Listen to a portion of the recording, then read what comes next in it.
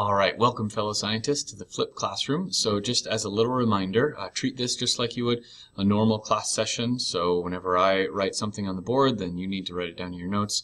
When we take the test over chapters 8 and 9, then I'll collect those notes and you'll get points for writing everything down, besides the points that you already get for taking the quizzes on OneNote and everything like that. And during the flipped classroom, remember, your only homework is to watch these videos and to then go to OneNote and take the quick little short quiz just as an encouragement to watch these videos and to write down notes.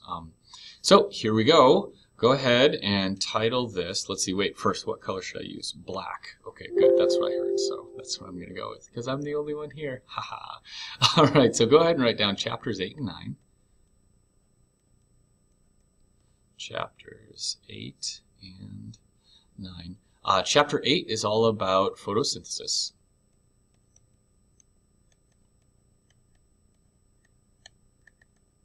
And chapter 9 is all about cellular respiration. Cellular.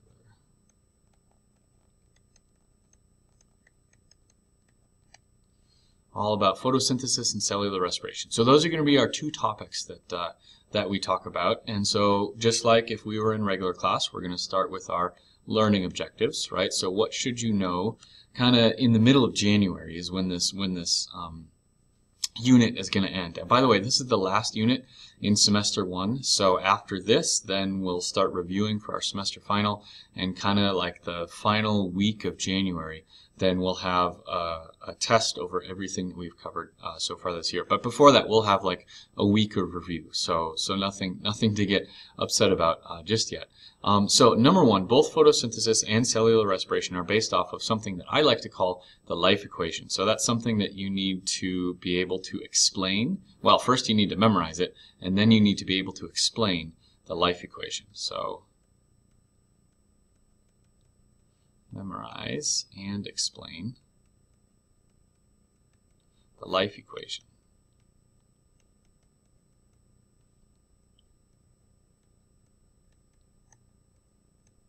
Life equation. We'll see as we go on. The reason why I call it the life equation is because all of life is based off of this chemical equation. All right, so then learning objective number 2, both photosynthesis and cellular respiration happen in specific organelles. Hopefully you remember those from chapter 7. So we're going to look at the structure. We're going to look in depth. We're going to zoom in even more into the cell. We're going to look at and memorize the structure of a chloroplast, which is where photosynthesis happens, and of course, the mitochondria, which is where cellular respiration happens. So we are going to memorize, I'll just use little ditto marks, that means, you know, see the word above. Memorize the structure of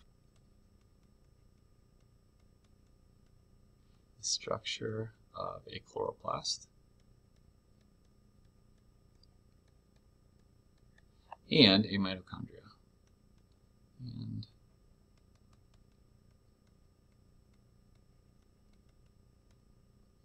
memorize the structure of a chloroplast and a mitochondria. Okay, so then learning objective number 3, we're going to tackle photosynthesis first. So there are 2 steps for photosynthesis. So given a diagram of those steps, my goal is that you would be able to describe the process, describe the 2 steps of photosynthesis. Describe the 2 steps of photosynthesis.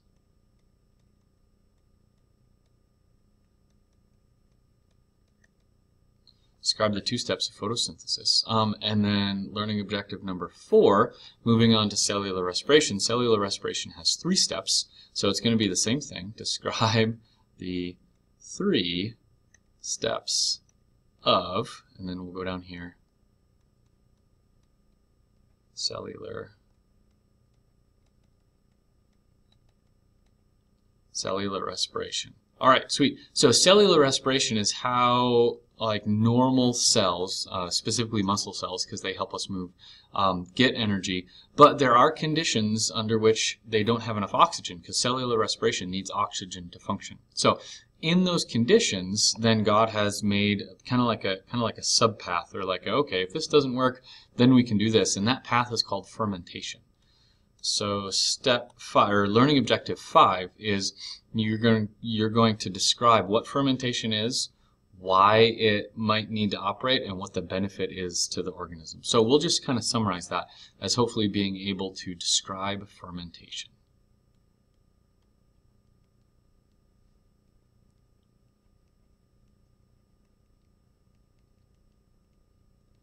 Describe fermentation. Perfect. And then our sixth one and our last one is that photosynthesis, cellular respiration has to deal a lot with ecology, right? So it's part of the carbon cycle. Water is obviously involved in here as well, as we'll see when we look at the life equation, right? And we have autotrophs and we have heterotrophs, and we have energy flowing through, and we have matter cycling through. So we're gonna kind of relate this to ecology and food webs and energy pyramids. So hopefully, middle of January, you will be able to relate, I'll just say photosynthesis and cellular respiration. Abbreviations are totally fine. I highly recommend that you learn how to use those in your notes as you prepare for later on in high school and into college.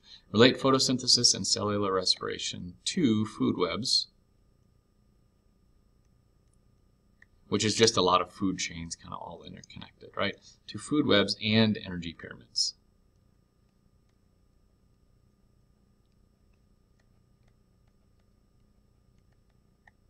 And energy pyramids. All right, sweet. So then in class, we always talk about, okay, so that's all good and well, right? And I want to get a good grade because I want to go to college, blah, blah, blah, blah. But really, Mr. Leo, why should I care?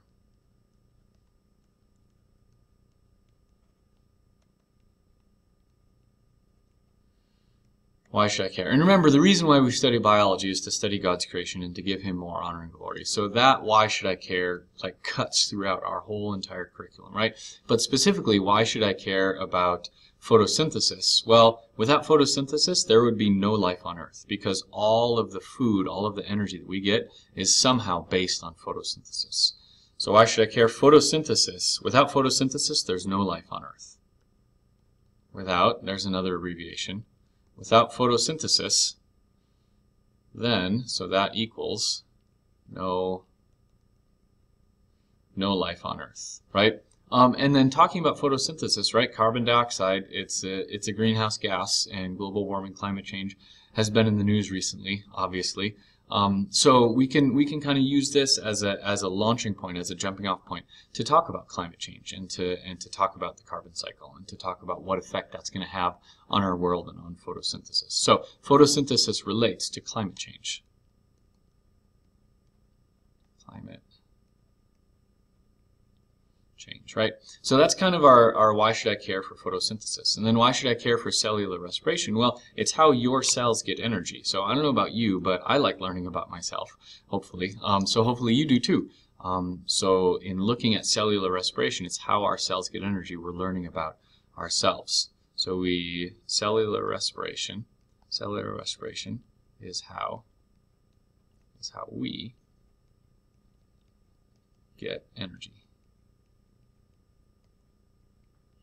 All right, and then last but not least, we're gonna talk about we have the macromolecules, we have the lipids, and we have the carbohydrates, and carbohydrates are short term and lipids are long term, right? And so there's actually a sequence that your body goes through during a workout of, okay, first I'm gonna burn this, and then I'm gonna burn this. And there's pretty generally accepted time frames. And there's different ways that you can train, right? And there's different types of muscle, and those types of muscle differ in their number of mitochondria and amount of cytoskeleton. Among other things. So we're going to talk about that in the hopes that maybe learning about cellular respiration and then analyzing that will change your workout, will make you a more informed athlete. So it's going to make you a better athlete. Better athlete.